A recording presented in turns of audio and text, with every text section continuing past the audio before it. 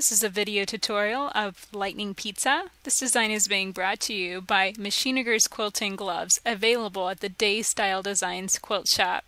Support this free motion quilting project and get the best grip on your quilts so they're easy to free motion quilt on your home sewing machine.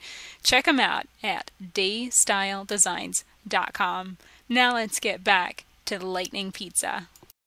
This design is stitched by first coming up with a set of jagged lines. So you're just going to kind of zigzag around your quilt almost like a lightning bolt. Then you're going to create a triangle shape on the end of that lightning bolt. Go inside of that triangle and fill it with pebbling. Pebbling is just small circles tightly stacked together and completely filling the quilting space. I know it's a little tricky to see right here simply because this is so tiny, but if you expand it, it will be a lot easier to see. Once you fill your pizza shape, and it's really what it is, it's a triangle at the end of your lightning bolt is your lightning pizza. Once you fill that with circles, you're going to simply echo stitch from the tip of the triangle all the way back down. What you're doing is you're stitching basically lightning bolt with straight lines and sharp angles and stitching a triangle shape on the end of it, then filling that triangle shape with circles. It's really very simple, but it does require a set of specific steps. So just take your time and really have some fun with this design. It creates a very interesting texture because you're mixing the kind of very heavy stitch pattern of pebbling inside that triangle with some very simple straight lines and sharp angles. And that combination creates a very, very neat texture on the surface of your quilt. This will likely work best in the more open, uncomplicated areas of your quilt.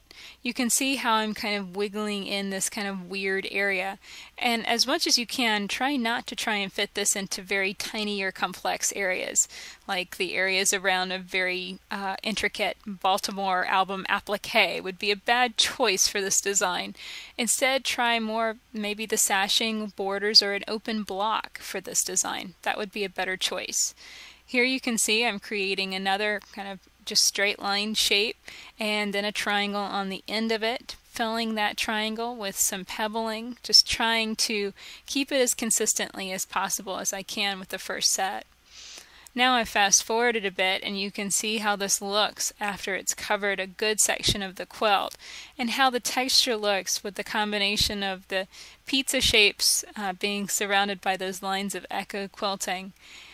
Really, overall, this is a variation of Poseidon's Eye and Heart Flow, only instead of flowing lines, you're stitching straight lines and sharp angles. So it's going to work similarly to all of those branching designs. If you can stitch either of those other two designs, you can likely stitch this too. And it's really interesting how some quilters will prefer straight line designs over curvy line designs. So it just depends on what you're good at.